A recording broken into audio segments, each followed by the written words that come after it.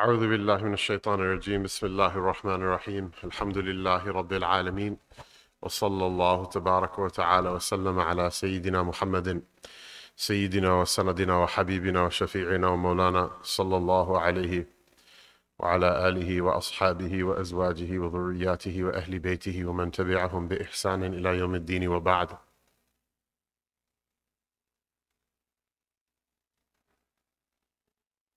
I apologize. It's somewhat awkward to give a women's bayan from the men's section. Oftentimes it's part of the craft of speech to be able to craft your speech according to your audience, which is very difficult when you don't know who your audience is. But inshallah, there will be some benefit nevertheless. I mentioned a hadith yesterday in the talk after Salatul Asr, I believe, that Allah subhanahu wa ta'ala's Nabi sallallahu alayhi wa sallam said in the hadith of Sahih Bukhari, Man yuridillahu bihi khayran yusib minhu. The person who Allah ta'ala wishes good for, He will afflict that person.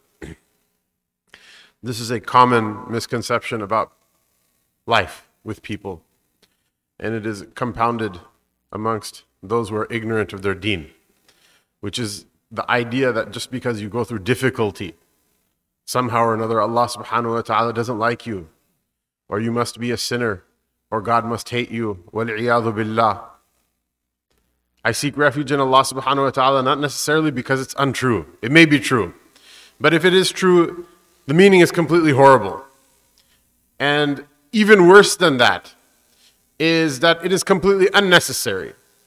There's a hadith Qudsi that the Messenger of Allah sallallahu alayhi wasallam narrates from the Rabb tabarak wa ta'ala, from Allah ta'ala Himself, that Allah ta'ala says, Ana inda dhanni abdi bi. I am as my slave thinks of me. So if you believe that Allah ta'ala is there to persecute you, to make your life miserable, to make your life horrible, this is a sin. This su'al dhan billah, this wal-'iyadhu billah, thinking ill of Allah subhanahu wa ta'ala, this is a sin, and the punishment of that sin is what? Is that bad thing that you think about Allah ta'ala, you make it true. You want to believe Allah ta'ala is a tyrant that's there to destroy you and to kill you and to make your life horrible? If that's what you want, that's what you get. It's completely unnecessary, however. This is a sickness actually many non-Muslim religions have, and this is also a sickness that many people who ascribe to Islam, heterodox groups that claim Islam, they have as well. Su'ad dhan billah. Why Allah subhanahu wa ta'ala did this to me? Why Allah ta'ala did that to me? Why did our people suffer persecution for so many centuries? Why is this haram, and why do I have to do this, and why is this far that's going to ruin my life? Why is XYZ infallible imam guy somehow or another supposed to be the infallible imam, but he's never able to make it to the caliphate? Why? It leads to su'ad dhan billah. But with people, even within those who ascribe to guidance, you see the mindset creeps into them. And it's such a horrible mindset. It's such a nonsensical mindset. One thing, okay, something is horrible, but it's true, right? If, for example, you jump into a fire, it's going to burn you alive. It's horrible, but it is true. It's an objective truth. A person should know it in order to save themselves from that reality. The problem with this is something that we turn into a self-fulfilling prophecy. Allah ta'ala is not there to harm you. Allah subhanahu wa ta'ala is not there to get you. Imagine Allah subhanahu wa ta'ala as the one who has, created the heavens and the earth from nothing, the one that there's no God except for Him, The one that لا تدركه الأبصار وهو يدرك الأبصار, that the visions cannot apprehend him even though he apprehends all the visions. The one who's ليس كمثله شيء, the one that there's nothing like anything unto him. The one who's لم يكن له كفؤا أحد, that there's nobody who is a match to him. جل وعلا ليس له ضد ولا ند. He has no opposite, nor does he have any rival or contender. Why are you and me going to somehow or another make his to-do list, that we upset him so much that, oh, now he's going to make an enemy out of something like us? Imagine, when's the last time that one of the bacteria in your hand upset you so much that it became your enemy? There's so many of them you can't even count. You can't even see them. They're so small. If one of them behaves poorly versus the other one, does it really make a difference to you? It makes absolutely no difference to you. The relationship between you and the bacteria on your hand is much closer than the relationship between you and Allah subhanahu wa ta'ala, between me and Allah subhanahu wa ta'ala. This idea is a wrong idea. Why me? Why is Allah ta'ala doing this to me? Why is Allah ta'ala doing that to me? This is an idea actually that's born out of certain dysfunctionalities of Christian theology as well. And there are many iterations in different traditions, but it's born out of many dysfunctionalities in Christian theology as well. Why? In Western Europe and the part of Western Europe that colonizes North America primarily, the Catholic Church, which had supremacy and hegemony over these parts, it wasn't the only form of Christianity, but it was by far the politically and culturally most dominant. Mostly by facts of conquest and genocide, but that's a separate story. They used to cultivate and almost fetishize the idea of zuhud, the idea of doing without, the idea of turning your back on the dunya, to extremes. To such extremes, you would have monks that would not shower for years. Why? Because wearing clean clothes, being clean, these things are extravagances of the dunya. And they have this idea, for example, I don't know if you remember, like the Pope John Paul, 2 popes ago, he was like in debilitating pain and he didn't retire. He kept suffering. He wouldn't give up the post of being Pope. Why? One of the things that he said is, I identify with the suffering of Christ. Of course, we know that Allah subhanahu wa ta'ala told us in his book, وَمَا قَتَلُوهُ وَمَا صَلَبُوهُ. They didn't kill him and they did not crucify him. So what you're identifying with, according to our theology, has nothing to do with Christ at all, alayhi salam. It has nothing to do with Sayyidina Isa alayhi salam at all. And it's interesting. I don't know of any major group that made the claim that Sayyidina Isa alayhi salam was not crucified before Islam. But it works out a number of theological problems, not the least of which is that all 3 religious traditions have to grapple with the fact that Sayyidina Isa alayhi salam claimed that he was what? He was the Masih. He was the Messiah. The Jews say that he wasn't the Messiah because the Messiah is foretold to do all of these things and he did none of them. Plus they killed him like a criminal. وَالْعِيَاذُ بِاللَّهِ. The Christians say, no, he's the Messiah. So the Jews say to the Christians, how could he be the Messiah? He didn't do any of the things that are foretold in biblical prophecy. And on top of that, they killed him as a criminal. وَالْعِيَاذُ بِاللَّهِ. He's not supposed to get killed as a criminal. So the Muslims say what? He didn't die. This works out this theological problem. At any rate, coming back to the Pope, he says, I identify with the suffering of Christ, which is what? This idea that somehow or another, the highest form of virtue is to be miserable.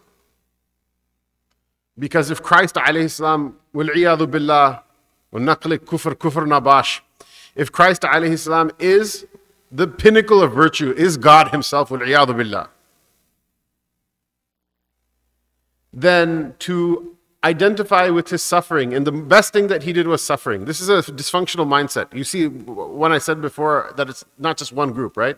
It's the same thing. The Rawafid amongst the Muslims, they say we believe in 12 infallible imams, but they really don't like any of them.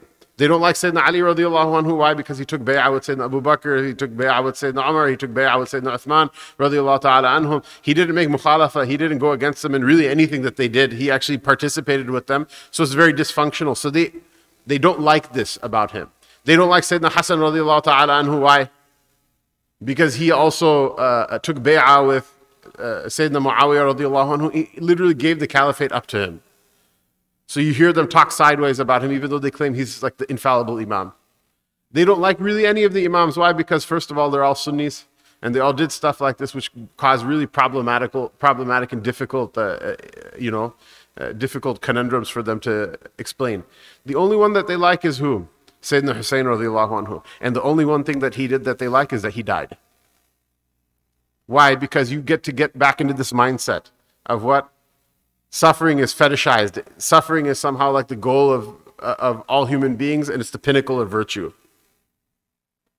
Allah subhanahu wa ta'ala negates this extremely pessimistic view, extremely psychiatrically dysfunctional view in his book. He says, Taha, ma anzalna alayka al-Qur'ana litashqa. Ya Muhammad alayka salatu wassalam, we didn't reveal the Qur'an to you so that you can be wretched. The point of the deen is not so that everyone else has fun and you're barred because it's all haram. The point of the deen is not everybody else is beautiful and you are ugly. The point of the deen is not that everybody else is strong and you're weak. The reason we accepted this is Islam. Our forefathers accepted this Islam. The companions radiallahu ta'ala anhum accepted this Islam. Is what? Is because it's the khair of this world and the hereafter. It makes you a better human being. You have more fun. You become more beautiful. You become more strong. Everything that's good to be had, you have more of it through this Islam than you would otherwise. So this is a problematic and mistaken way of thinking about things that somehow or another, we have to intentionally make everything horrible, otherwise you're not a good Muslim. Because what's going to happen? There are some crazy people who will like literally sabotage their entire lives and purposely make their life completely horrible. Why? Because they think this is the right thing to do and it's not. In this world, sometimes they have the realization, if not, they'll have it on the hereafter, that this was just an exercise in self-flagellation. I just tortured myself for no reason. It didn't have to be this way. But then on the other, and what happens is that most people actually are not even that pious. They don't really actually love Islam that much. What's going to end up happening? They make a negotiation and a settlement with themselves inside their own mind that they say, you know, I'm not that pious. I'm still a Muslim, so I'll still like say Eid Mubarak to people on Eid, and I'll still say Wa alaikum assalam. And if everybody else is praying around me, there's no harm in praying a little bit. But I'm not going to pray too much. Why? Because then I'll be pious, and then I'll suffer, and then I'll be wretched. And nobody wants to be wretched. The fitrah Allah Ta'ala created people who have a sound mind is nobody wants to be wretched. Nobody wants to like live a life just of suffering. And that's a good thing in my contention. But the problem is then one extreme, the pendulum, when it goes too far one side, what's going to happen? It's going to inevitably swing hard to the other side.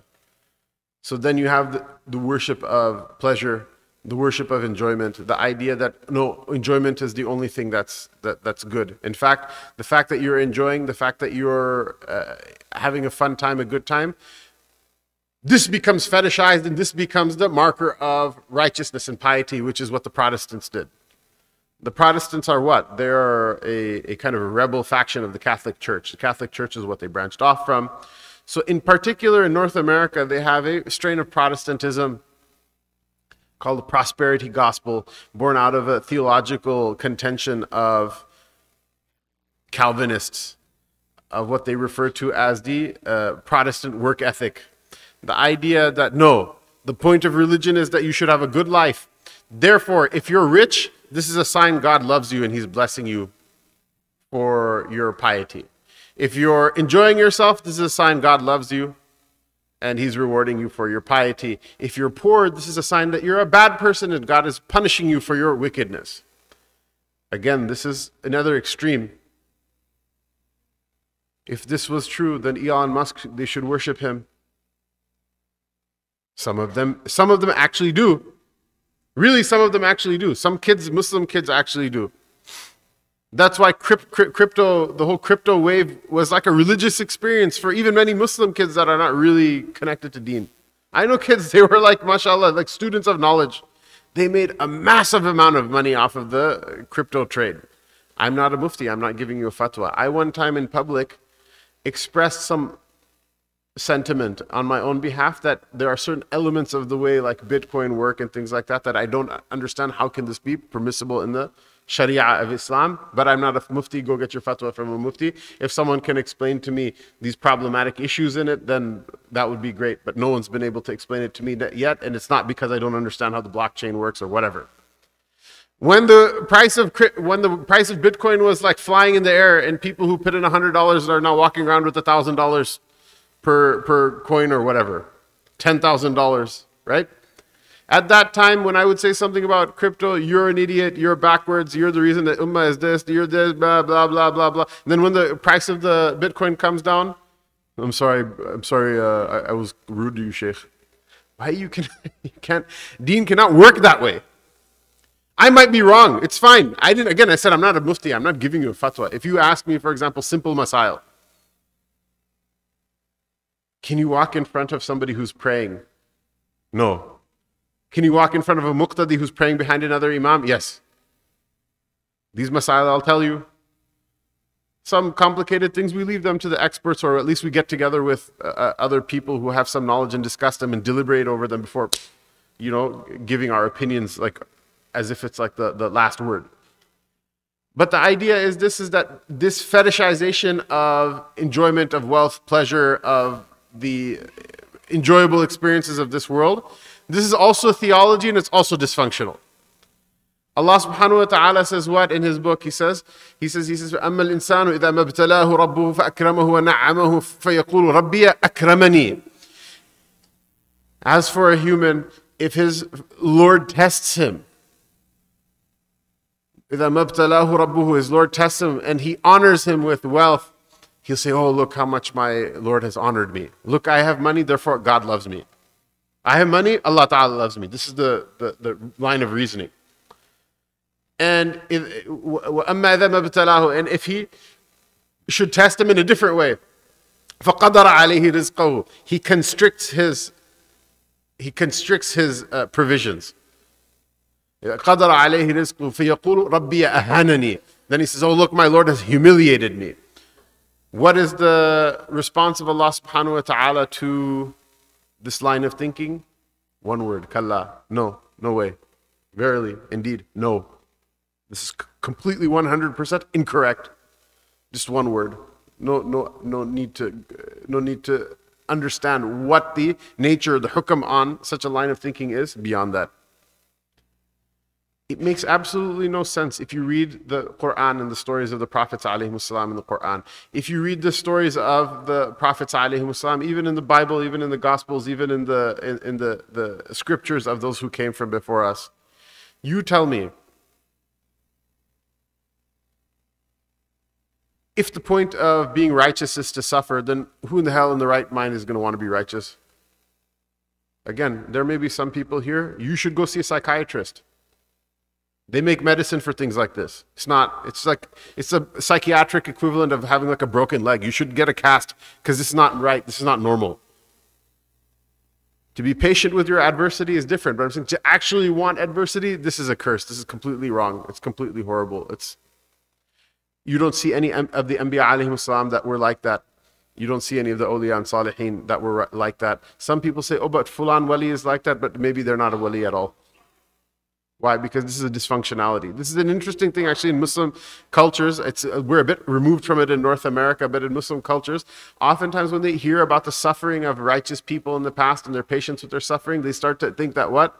The good thing is the suffering. The good thing wasn't the suffering, the good thing was the patience. Otherwise, nobody wants to suffer intentionally.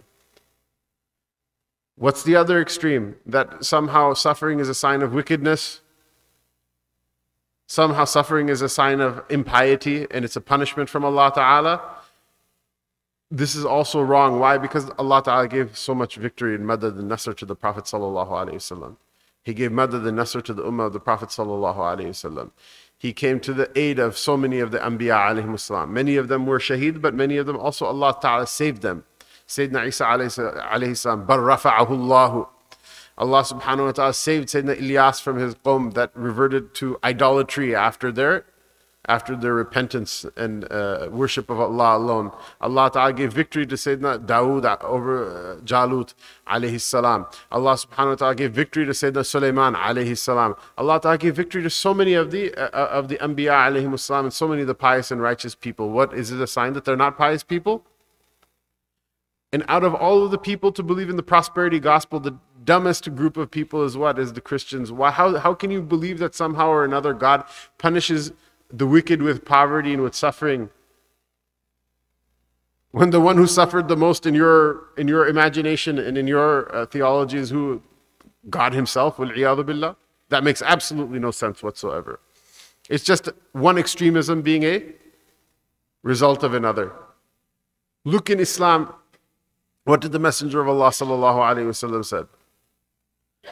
He said, "Shaddu nasi bala'an al-anbiya'u thumma al-amthalu fal-amthalu." Those people who have the most suffering, the most difficulty, the most tribulation, the most severe tribulation, the most intense tribulation, are the prophets alayhim salam, then those who are most like them, and then those are most like them. So right now, till this point, mashallah, I've said, okay, this is wrong and that's wrong, but we should also talk about then what's right. It's wrong to fetishize suffering, to believe that suffering is somehow itself righteousness. Many people suffer because of their own wickedness and their own stupidity. On the flip side, it's wrong to fetishize enjoyment, wealth, and afiyah to the point where you think that somehow or another suffering is wickedness. Rather, the model that the Quran lays out for the believers and the model of that the Sunnah of the Messenger of Allah sallallahu alaihi wasallam lays out for the believers is as such. That وَمَا أَصَابَكَ مِن مُصِيبَةٍ, that no affliction has afflicted you except for بِمَا كَسَبَتْ أَيْدِي النَّاسِ, except for the deeds that people's hands have earned. وَيَعْفُ عَنْ كَثِيرٍ, and Allah subhanahu wa ta'ala, He forgives many things, even on top of that. Now, this sounds like a very menacing and threatening ayah, doesn't it? Right? That it's your fault, you did it, it's your fault that you're getting punished, it's your fault that you're suffering. In fact, the companions radiallahu ta'ala anhum, when they heard this verse, they rejoiced. They say this is one of the most hopeful verses of the Quran. This is one of the verses that gave us the most joy. Why? Because they're not thinking about only the dunya, they're thinking about the akhirah. This verse, the kum here, the addressee, the mukhatabun of this verse is not everyone. It's just the Muslims, just the believers. And the significance of the verse that made them happy was what? Is that your tribulations that you suffer, Allah Ta'ala will clear them out of the way in this world so that you don't have to face them in the hereafter. This is one of the blessings that Allah Ta'ala gave to this ummah, that we would suffer. One of the reasons people say, well, why do Muslims suffer so much compared to everybody else? One of the reasons Muslims seem to suffer so much compared to everyone else is we suffer a little bit in this world so that our slates are clean by the time we get to Allah subhanahu wa ta'ala. This is one of the reasons, not the only reason. Whereas the kuffar, Allah subhanahu wa ta'ala will protect them from suffering in this world because of their kufr. He'll punish them for it in the hereafter. وَالْآخِرَةُ خَيْرٌ وَأَبْقَى وَالْآخِرَةُ خَيْرٌ لَكَ مِنَ الْأُولَى. For the Muslims, the hereafter is better and lasts forever and is better than this world. So the mafhum al-mukhalaf is what? For the kafir, that the akhirah should also be shar and abqa. It should be sharrun laka min al-ula. That the hereafter is what? It's going to be more evil. It's going to be more horrible than this world. It will be more horrible than the hereafter. They say one of the great ulama, I believe it's attributed to Sayyidina Izz ibn Abdus Salam rahimahullah ta'ala, but I'm not 100% sure. They say that once he came out wearing his vestments of the people of knowledge, beautiful clothes, pagri, jubba, shubba, anguti, lati, everything. He's on his white horse and he's riding through Cairo like, Izz ibn Abdus Salam they called him the Sultan al-Ulama, as if he was like a second sultan in the country, because he had an agreement with the government that they're not going to touch him and they're not going to overrule any of his rulings. So he was going on his horse through the streets of Cairo, and a Yahudi, a Jewish oil seller, he's selling a cart, selling lamp oil in it. So the oil, when it gets into your clothes, you can't wash it out easily, and it's just really tedious, and it's hot, and it's just a difficult job to do. So he stops him. He says, Shaykh, I have a question for you. He says, yeah, go ahead. He says, you Muslims, don't you have a hadith that you narrate from the Prophet sallallahu alaihi wasallam that the dunya is the sijin, is the prison of the believer, and it's the paradise of the kafir? He says, yeah, that's true. He says, you explain to me, what kind of sijin, what kind of prison are you in? You're on your white horse and like looking nice and wealthy and happy. And what kind of paradise am I in? He says, you have to understand, in order to understand this hadith, you have to understand the akhirah. If I think of what Allah Ta'ala has prepared for a believer in Jannah, then I can only consider this to be a prison. And if I think of what Allah Ta'ala has prepared for a kafir in the hereafter, I can only consider what you're doing right now to be a paradise. The issue is that they rejoiced. Why? Because they took this as a sign from Allah Ta'ala that any sin that you have, it's going to be cleared away in this world, and then you'll come to Allah Ta'ala with a clear slate because of the fact that you were sick, because of the fact that you had a heart attack, because of the fact that you got into a car accident, because of the fact your business partner cheated you, because of the fact that this thing happened, that thing happened, because of the suffering of those things, Allah Ta'ala will clear your state and you come to Allah Subhanahu wa Ta'ala only with your good deeds free from the shackles of your sins. But even then, this is an incomplete understanding. Remember the hadith Qudsi that we talked about? Ana inda dhanni abdi bi. I am as my slave thinks of me. Now you tell me, when you repent for a sin, what happens? You sincerely repent for a sin, what happens? Do you know? You did something bad, right? You I don't know. You were supposed to fast. And instead of fasting and praying, you ate a bag of Cheetos. The next day, you're like, wow, that was really bad. That was really bad. I'm ashamed of the sin. Ya Allah, I'm ashamed of myself for doing that. I'll make up the fast. I'll pay the penalty for having violated the fast, and I promise I won't do this again. Now, in that moment, obviously, you don't say these sentences. It's a feeling inside the heart. It all happens at once, right? In that moment, how long will it take for Allah to forgive you? Do you know? Do you know? It's okay to say, I don't know. Allah Ta'ala forgives you right away. It even doesn't take the amount of time for that feeling to turn into words. As soon as that feeling comes in the heart, this is like your receipt that Allah has forgiven you. Ask yourself, people, Shaykh, did Allah Ta'ala accept my repentance? I say, look, if you feel bad about it, so bad that you wish you never did that thing, then this feeling is like a receipt that Allah Ta'ala already has forgiven you. Now, why is it that you don't believe that? In order to get to Jannah, the condition is not that you forgive yourself. The condition is who forgives you? Allah forgives you.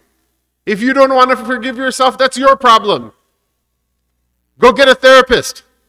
Don't talk to me about it. I already told you the mas'ala. The rest is your own psychiatric problems. Go get a therapist and pay him, pay her several dollars an hour in order to work it out. Because once you're paying money out of your own pocket, you figure out stuff easier. But when Maulana Sahib does it free sabilillah, right, then people take their time, figuring these things out. You go pay a therapist about it. I already told you the mas'ala. Allah Ta'ala has forgiven you already. Say, oh, no, but Allah Ta'ala forgave you. That's it. It's done. Why is it difficult for people to understand? So imagine this, someone is going through suffering. There are things that happen to human beings in life. Okay, someone has something horrible. Allah protect us all from all of these things. Everyone has to die one day, but Allah give us afiyah as long as we're alive. Someone has to suffer from a debilitating disease, a chronic disease, cancer. Somebody lost all of their money. Someone lost all of their loved ones, or one of their loved ones. They lost their spouse. They lost their children. They lost their parents. They lost this. They lost that. The most beloved thing in this world, they lost it. And they come with profound amounts of suffering. And then what happens? Oh, what did I do? It's my sins, it's my sins. But if it's your sins, repent. But I already repented. Okay, then why are you saying it's your sins then? Now, is this a aqidah issue anymore, or is it a psychiatric issue? Is this an issue that has to do with your Islam, or is this an issue that has to do with your own problems, your own mental hang-ups? This is a problem. This is a problem, and what ends up happening again is because we failed to understand what the greatness of Allah Ta'ala is, and the fact that He forgives a person without compunction. It doesn't cost Him anything. He loves to forgive a person more than a person loves to be forgiven. Literally, there's athar that say that what if you didn't sin, Allah Ta'ala would replace you with another people who would sin and then ask Him for forgiveness. I don't make it up. You can ask again, Mufti Sahib is right there. You can ask your ulama, is this guy come from America and he's making these things up, or are these hadith actually there in the corpus? You can go ask, inshallah, if you don't believe me. But the point is what? Is that this idea inside of your mind that it's because of your sins. If it was because of your sins, is because of your sins until you repent. Sometimes people don't repent. The first moment of anguish when you're going through difficulty, that itself is a kafara for your difficulty. Everything else after that is what? Allah Ta'ala is raising your rank, raising your rank, raising your rank. So the point of this bayan, which has already gone on too long, I wanted it not to go above half an hour, and we're at 29 minutes and 47 seconds. The khulasa is what?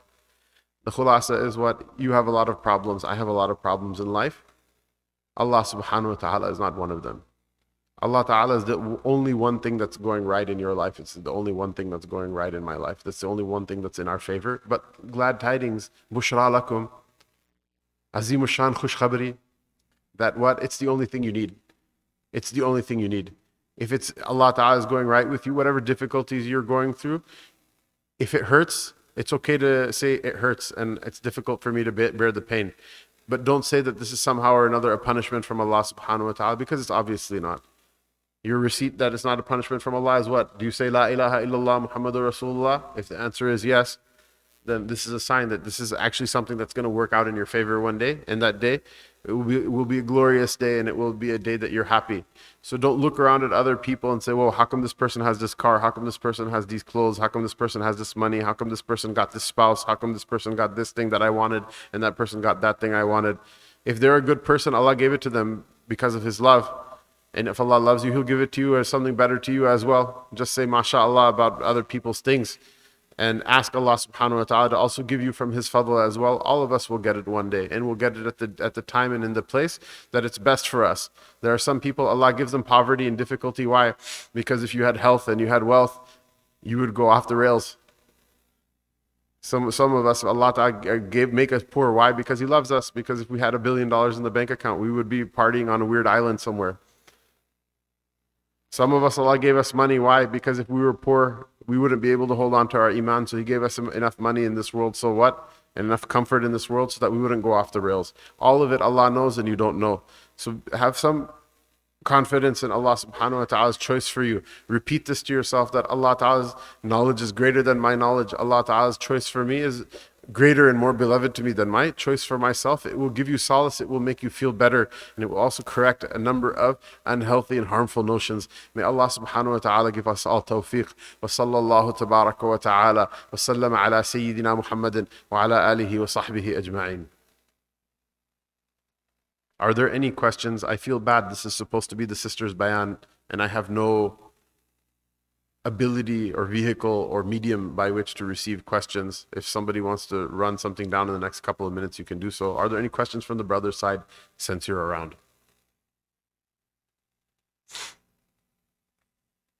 Jazakumullah khairan. Yeah, go ahead.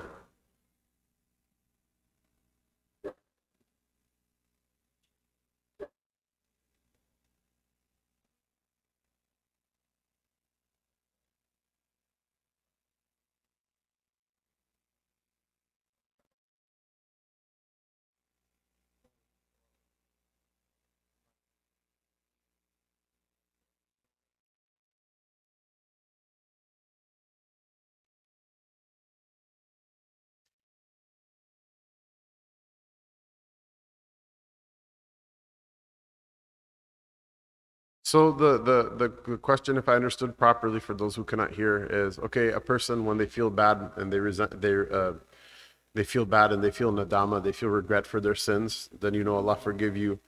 But what about a person who has the feeling that okay, I know Allah is going to forgive me so that I don't sin, or so that I don't stop myself from sinning the next time?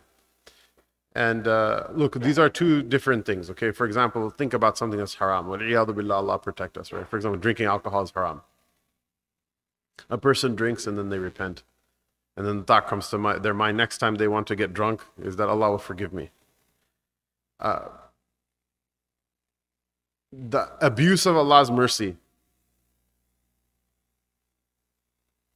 the fact that He forgives you based on true regret, then the thought that crosses a person's mind that, well, I'll just do it again because He'll forgive me again.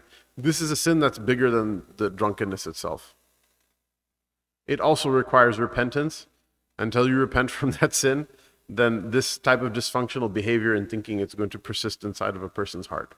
That being said, not every repentance is easy.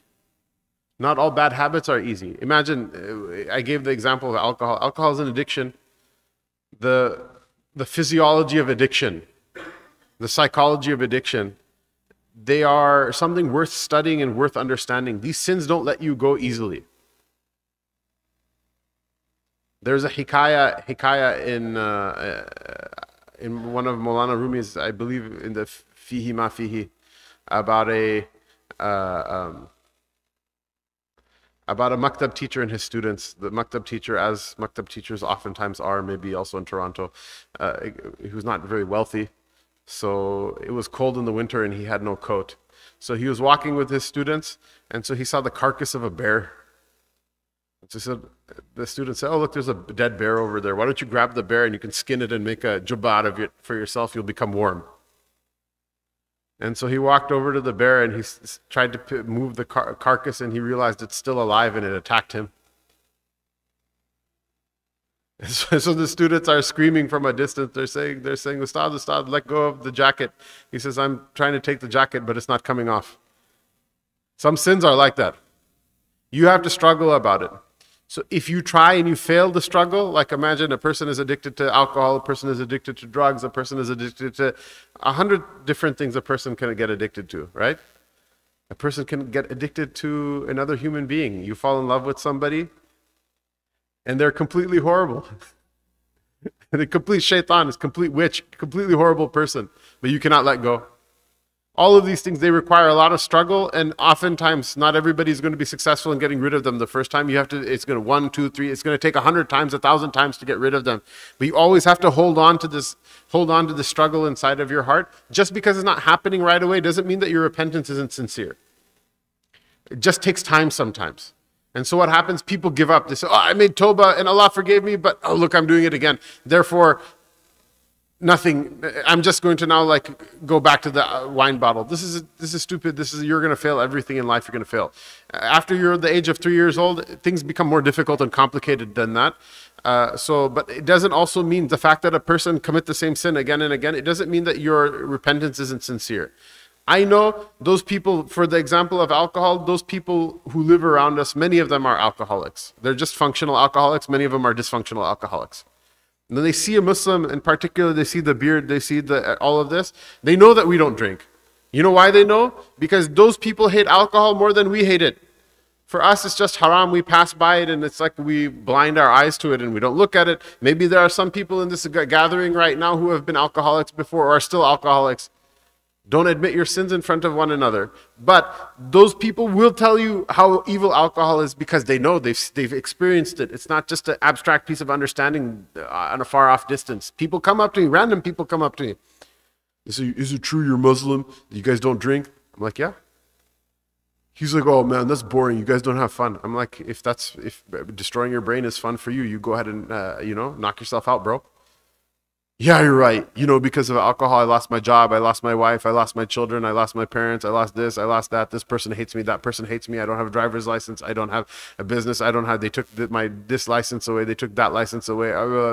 I didn't finish school. I didn't this, I didn't this." And I'm like, that sounds utterly horrible. Like, why in the hell would anyone like that? "Yeah, you're right, bro. Can I tell you something? When I drink, I see the devil and it scares the heck out of me." I'm like, wow, that sounds like a really good reason not to drink ever again. They know how horrible it is even more than the person who has never sinned before.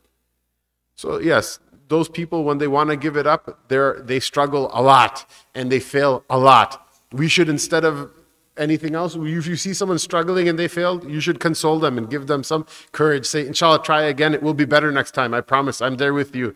Next time you feel like reaching for the bottle, call me. We'll go out and have a pizza. We'll go out and do this. We'll go and eat carbs, and we won't tell Shaykh about it because he's going to yell at us if he finds out. We'll go do all of those fun things. Inshallah, I'm there to help you with it." But don't ever think that just because you lapse into the sin again, that somehow or another Allah subhanahu wa ta'ala is not forgiving you, or your repentance is not sincere, or this or that or that. No, those are very sincere repentances. It's just that Allah subhanahu wa ta'ala wants to test you another time. And every time He tests you, He sees again. And can you imagine that? Imagine that on the Day of Judgment. We beat up ourselves a lot. But imagine on the Day of Judgment, a person made a tawbah from something 10,000 times. And Allah accepted every single one of them. Every one of them is a separate good deed. Can you imagine that this human being was in this world and he never gave up struggle for the sake of Allah Ta'ala? And Allah gave him tests that he knew he wasn't going to be able to pass, but he still didn't give up. That will be awesome. You'll see the great maqam of those people. La uqsimu bin nafsil lawama. You'll see the great maqam of those people in this world, even though sometimes we ourselves look at them like they're nothing and we scoff at them. The person who holds on to the handhold of Allah subhanahu wa ta'ala's mercy, that person is a great person. Maybe a person who didn't ever drink and never committed zina and never, felt this way. That person, they think that they're a pious person, but their maqam is low in front of Allah ta'ala compared to that. So yes, which is in line with the rest of the talk, that don't ever think that this struggle is somehow or another useless. The struggle is, it's itself the reason that you're there. It's itself what piety is supposed to be. Allah subhanahu wa ta'ala accept it from us all. I mean, yeah. And by the way, the rest of you, I feel bad that the i'tikaf guys maybe are like imprisoned in this bayan. The rest of you, I won't feel bad if you have to go. Go ahead. Sure.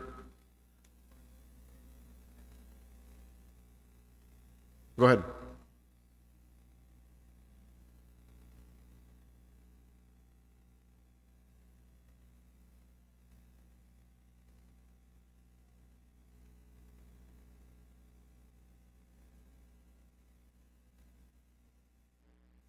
Yeah.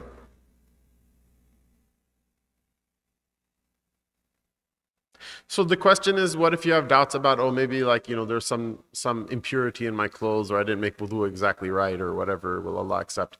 These are a couple of separate things. You have to separate them in your mind. They're different issues that people confuse them. One is the salat valid or not? This is a fiqh issue. Is the salat legally valid? So, for example, Shaykh, I didn't make wudu, I went to the bathroom, I didn't make wudu, and then I prayed. Is my prayer valid legally? I'll say, no, it's not. And then those legal questions, they become very complicated sometimes. Like, well, I think I made wudu, but then this happened and that happened, and now I'm confused, right?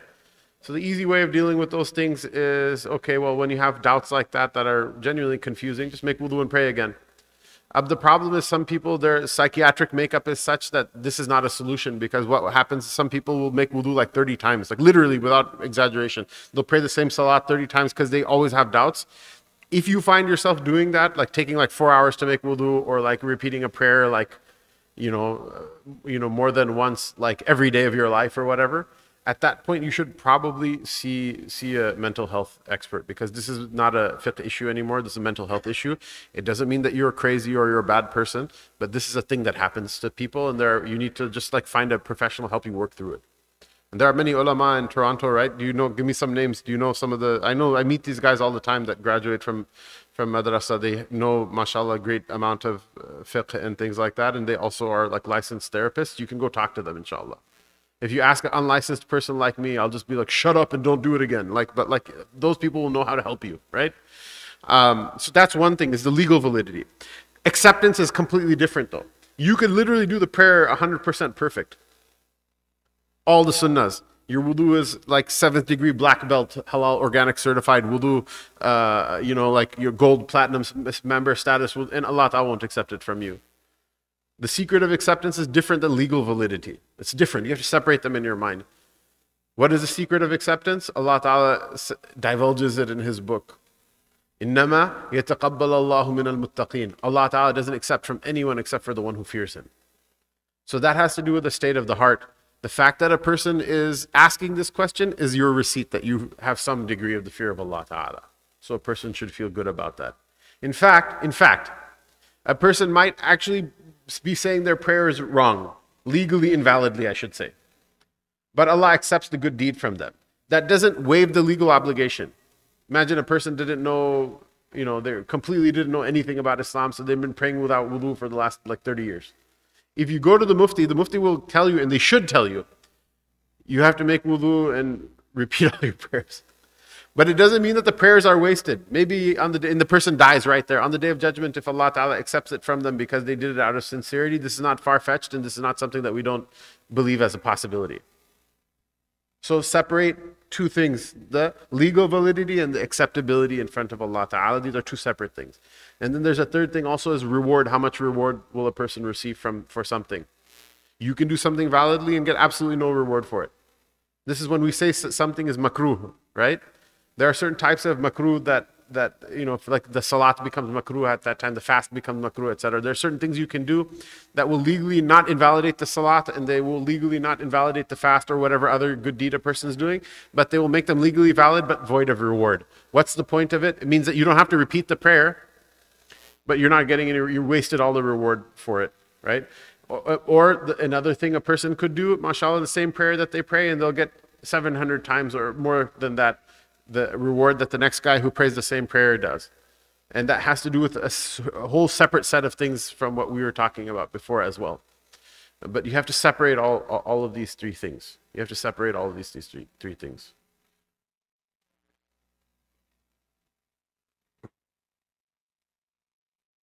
Yeah, so this is great, mashallah. Someone asked now about forgiveness. What if your forgiveness involved wronging somebody else? Allah Ta'ala forgives sins, but He doesn't forgive debts. So if you owe someone $50 and you haven't paid them for like 20 years, and you say, "Ya Allah, this is really horrible of me. I'm bad. I make repentance for being this way," then Allah accepts the repentance, but you still got to give them the $50 back. Otherwise, you're doing the same sin again, right? So that's all that is. Allah Ta'ala forgives sins, but He doesn't forgive debts. You have to pay your debts. This is another interesting thing, a dysfunctionality about the theology of the Christians, which is what they say that if you accept Jesus Christ as your Lord and Savior, then you're forgiven for all of your sins. Other than the shirk part of it, the other dysfunctionality is what people do horrible things to one another. They destroy and sabotage one another horribly, but then they go on Sunday to church and then they come back forgiven with the Holy Ghost and all this other stuff, and that's done, right? This is really harmful. There are a lot of people, one of the reasons society, so many people have left Christianity is because what? Because they are the victims of the person who's been forgiven, the person who like ripped off and cheated, lied, harmed everybody else and like made fasad in their entire family, everything. Those people, then they repent, and then what happens? Everybody else is like, well, I still have these problems that you caused me, and you're repenting and you're living your life. Nothing bad happened to you. You wronged everyone else, but you're just fine. And like, I still have these problems, and you don't even care. You don't even help me. You don't even do anything for it. If this is your religion, we don't need this religion. I saw this actually. There is a village in Bosnia called Ahmici, in which it was half Croat and half Bosnian. The Croats one day, in a coordinated attack, basically after Fajr, they, while the men were in the masjid praying, they went and like shot up and killed the men, and then they went house to house, like basically raping and killing the women. And by the time the Muslims realized what was going on, and they were friends, like they weren't even at war. By the time the Muslims realized what was going on, like it was too late. Like a great number of them died, and like it was just completely horrible. We went and visited Ahmici. We went and visited the place, the masjid. They rebuilt it, and they had a picture of the old masjid, how they bombed it and rocketed it and all this other nonsense. And the Imam of the masjid told us, he said that one of the ringleaders of the Croats, it was a really bad crime. It was well documented. So the UN, I guess they like sentenced the leaders of that attack to like 10 years in jail or some like slap on the wrist type punishment, right? And then they let him off for good behavior early. And so one of the ringleaders of this, imagine raping and killing women and children, destroying a place of worship, all of this, right? So the guy apparently, when he was in jail, he became a born-again Christian, and now he says he's a preacher. He has like a following and a TV show and all this other stuff. I go, has he ever come and asked you guys for forgiveness? He goes, not even once. He goes, we don't care anymore. We don't pay attention. It doesn't even bother us. We've moved on from it. But I asked, did any of them ever come and say like, we're sorry we did this thing? He said, not one of them. If this is God's forgiveness, this is a curse. This is not a blessing, right? And so it affects people. It drives them away from Christianity. You know how I know? I have a wife. She said this. She tells people like, how did you become Muslim? They ask her, and she says, because I grew up and like I saw these people who are like literally like abusers, and then they would go to church and like feel like they're forgiven, and all the people they abused and broke over their lives, they're still like suffering problems. They don't ask them, do you need any help? They don't ask them, say sorry, nothing. They just leave them in the dust afterward. And she said, I loved church. I was the most religious person in my family. She's been Muslim for so many years. Still, her family members, if they have questions about the Bible, they'll call her and ask her. But what happened, she says, I thought this is ridiculous. I can't be a part of this. So she left. Then what happened years later, someone was telling her about Islam. Yeah, we believe God forgives all sins. She's like, that's nonsense. Why would God forgive all sins? Because some people, they abuse one another and this and that. And why would God forgive that? Like that would just make society horrible. And so they're like, no. As Muslims, we believe part of repentance is like if you did something to harm another person, you have to like get forgiveness from them. If you took something from them, you have to restore it. You have to fix what you broke first, then you're forgiven. She's like, really? They're like, yeah. She's like, I didn't believe them. So I went and looked it up and found that this is a very normal and standard Muslim belief. And she became Muslim and I got a wife, mashallah.